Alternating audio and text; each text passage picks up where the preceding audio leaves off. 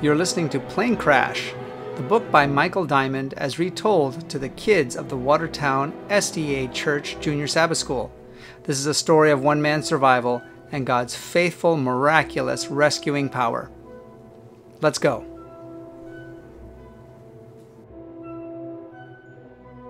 Except for the gentle rustle of the wind, all was silent. Mike's eyes fluttered open. He was slumped over in his seat. With a great effort, he lifted his head and tried to look around, but darkness dimmed his vision.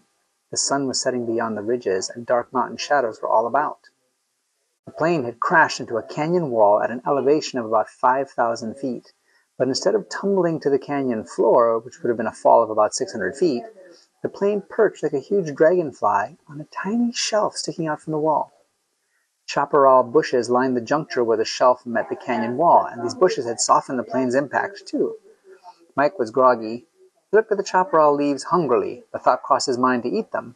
It was unreal. He had no memory of anything. He didn't even remember whether he was a man or an animal. He gazed in the rearview mirror. He saw an unfamiliar face dark with dried blood. The left eyelid was still dripping, fresh blood coagulating on top of dried blood like candle wax. Fresh blood erupted through the crust on other parts of his face. What is that? He wondered. Moments passed in confusion. Who am I? How did I get here? He looked around some more. Looks like a crashed airplane, Mike thought, uncomprehending. I must be dreaming. He tried to wake up, but he couldn't. If I'm not dreaming, what am I doing in a crashed plane? It was so hard to think straight. It was like being awakened in the middle of the night while you're on vacation in a strange hotel and you can't figure out where you are. Only worse. He did his best to concentrate. Finally, he could remember his name. And then he remembered his trip to San Francisco. Oh, that's right. I was flying back for my folks. And then everything came back to him. He remembered facing the wall of rock, and how he thought he was dead before he finally crashed on the side of the canyon wall. Suddenly, a well of joy sprang up inside him. He looked in the mirror on the panel again, and this time he could see a row of white teeth in his blood-darkened face. He was smiling. I'm alive, he exclaimed. Praise God, I'm going to make it. Suddenly, he was aware of incredible pain. It jabbed through his chest and arms like a sword. His upper left arm and shoulder had been shattered like a jigsaw puzzle when he slammed against the door on impact, and both of his lower forearms were also broken.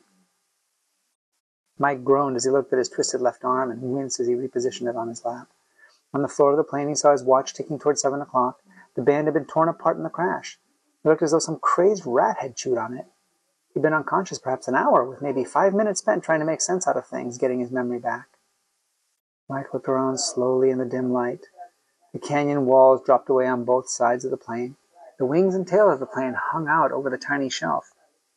Through the rear window he could see he was pretty far up from the floor of the canyon. The air cooled as it got dark. The winds started flowing upward from the canyon. The plane rocked back and forth, making a crunching sound like an old wooden ship. I hope this baby stays up here on the shelf, Mike worried. If it slides off, I'll be a goner for sure. The door on his side was jammed open. On the steep grade outside, he could see a suitcase and other belongings that had been thrown out on impact. One of the things he noticed beside the plane was the steering wheel. How did that get out there, he wondered. He remembered how a friend's brother, who had been a pilot, had been killed in a plane crash when the steering wheel went through his chest on impact. But in Mike's case, the whole steering wheel, with the column attached to it, had evidently made a clean break and exited the cockpit before Mike slammed into the dashboard.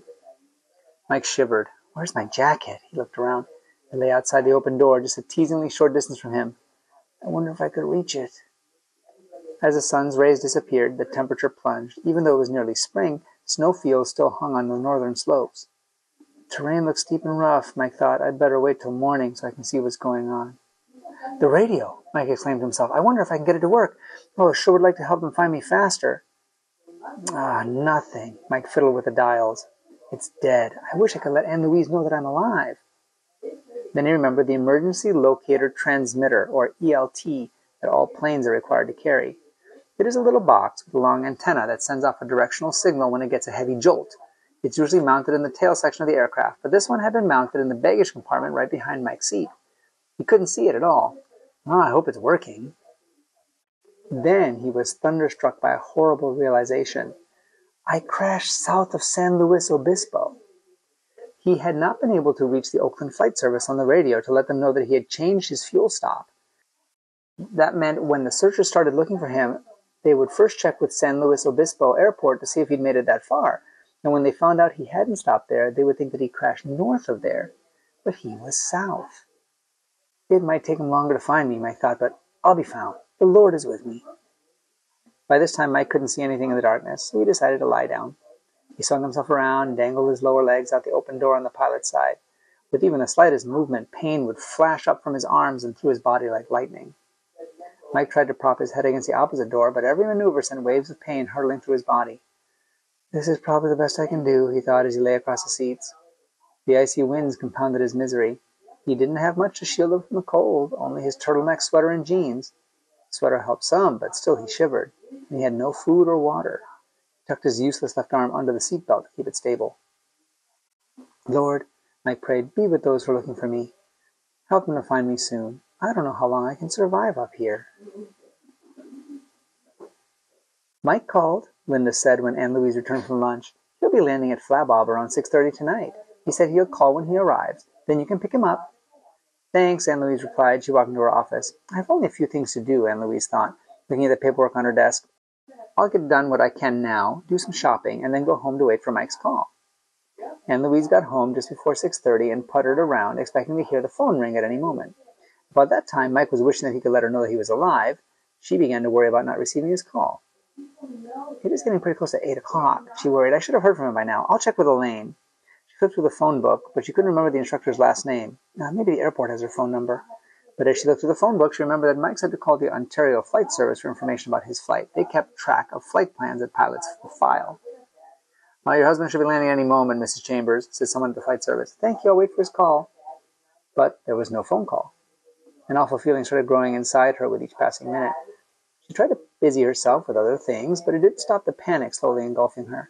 Mike knew how much she worried and was always very careful to reassure her of his safety. Dear Lord, Anne Louise prayed, please be with him. The minutes ticked slowly by to 9 o'clock. Still no call. Again, she called the flight service. Hello, she said anxiously. This is Anne Louise Chambers. My husband Mike hasn't called. Mrs. Chambers, we've started a communications check of the airport's along his proposed flight path to see if he made an unscheduled landing. Why would he do that? She asked.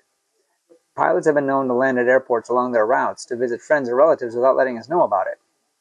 Mike wouldn't stop without notifying anyone, she said. We'll do a communications check first. If it turns out negative, then an air search is started. I assure you, Mrs. Chambers, we'll contact you as soon as we learn anything. Discovering they had already started a search unnerved Anne Louise even further. She went over and over in her mind any eventuality other than a crash. Could he have possibly stopped over anywhere?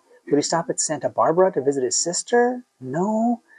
She forced herself to wait until 10 o'clock before calling again, but that was merely a repeat of her 9 o'clock call. Anne Louise's mind kept going in circles. What could be happening to Mike? Something's wrong. He might be dead. If he's not dead, whatever's happened, he needs help. Where could he be? She felt so helpless and lost and not knowing. Just weeks before, a plane that had crashed 17 years earlier had finally been discovered in the mountains near their home. When no call had come by 11 o'clock, her mind had fully exhausted any possibilities other than a crash. Again, she called the flight service. Ontario Flight Service. Someone answered. She clenched her fists and breathed deeply for a moment in order to talk without breaking down, but as soon as she spoke, her composure dissolved. This is Anne Louise Chambers, she sobbed. Could anything have happened other than a crash? Oh, yes, the attendant said encouragingly. Sometimes a pilot hears something strange in the engine and decides to sit down at a small airstrip and check it out. If the airstrip is closed, he might not be able to get to a phone to let anyone know he's there. Or there might not be an airstrip, and he might decide to land in a field. That would make getting to a phone even harder, but of course, it would mean he's still all right. It didn't sound very reassuring. How long would a plane float, she asked, if it crashed in the ocean? It depends on whether or not the gas tanks were full, he answered. If the tanks were nearly empty, the plane would float longer than if the tanks had just been filled. What about the emergency locator transmitter? Would it give a signal underwater? How long might an oil slick last? A signal couldn't be as strong underwater, and how long an oil slick remains would depend on the amount of fuel spilled and the condition of the sea. Later on, she learned that his answers were somewhat misleading, even if they were well-intentioned. According to Air Force personnel she talked to later, a Cessna 150 plane, like what Mike was flying, has the flotation properties of a brick. And with the exception of highly skilled and experienced pilots, a pilot almost invariably is stunned by the impact of the landing gear hitting the water and goes down with the plane in seconds. I'll call Mike's folks, she decided, but being so upset she couldn't find the number that Mike had given her the afternoon before, so she called Mike's brother Alan. Hello, Lynn answered. Anne Louise couldn't talk. She tried, but only garbled words came out. Who is this? Lynn asked. Anne Louise, is that you? What's the matter? Anne Louise finally choked out that Mike had not arrived, and she couldn't find his parents' number. Is anyone with you? Lynn asked. No, she sobbed. Call someone to stay with you, Anne Louise. I'll call Mike's dad. Anne Louise hung up. It's late, Anne Louise thought. What could anyone do? She didn't realize what a comfort it would be to just have someone with her. After her 11 o'clock call, she started receiving calls from the rescue station at McClellan Air Force Base, the center that coordinated initial search efforts for missing planes. They asked her many questions. What was his experience? They asked. Nearly 40 hours of flying, she answered. Would he be likely to make any side trips? No. Was there anyone he might have stopped to visit? No. Might he have had anything alcoholic to drink before taking off? No, he doesn't drink. Do you know anything that might give us a clue as to where to look? No. These questions she answered over and over again. At each new shift change, they called her back to ask the same questions. She learned later from the Civil Air Patrol manual that the victim's family should be questioned only once and the information passed on to units and shifts needing it. But even though she had to answer the same questions over and over, she didn't mind. It reassured her that someone was doing something. Anne Louise, Mike's dad was on the phone. What's happening? Anne Louise filled him in on all that she knew. No, he's not a daredevil, Mike's dad said. He's very cautious about his flying. Whatever might have happened, they knew Mike would have been using his best judgment. They remembered how carefully Mike followed regulations as he knew them. When he bucked headwinds on the flight up, he had radioed to the flight service to extend his flight plan. Soon after Mike's dad hung up, the flight service called again. The communication check turned up negative. Tomorrow we'll start a physical search on the ground and from the air. But if he's down, he needs help now, Anne Louise said. It's dark, was the reply. We'll start at sunrise. It's best not to crash after office hours, apparently. An air search cannot start until every airstrip along the flight path verifies by a physical check that the plane in question is not at their airfield. So once an airfield is closed, it's difficult to reach anyone there to go out and check to see if the plane is on their airfield or not. Knowing sleep would be difficult, Anne Louise settled herself in the living room hide-a-bed so she would be close to the downstairs phone should it ring during the night. Anne Louise prayed and dozed off around 2 o'clock Friday morning. You've been listening to Plane Crash by Michael Diamond. If you're enjoying the story so far, tune in for the next chapter. And meanwhile, you can visit my YouTube channel where you'll find stories like these, Bible stories, mission stories, as well as Bible and history skits for kids and adults. See you next time.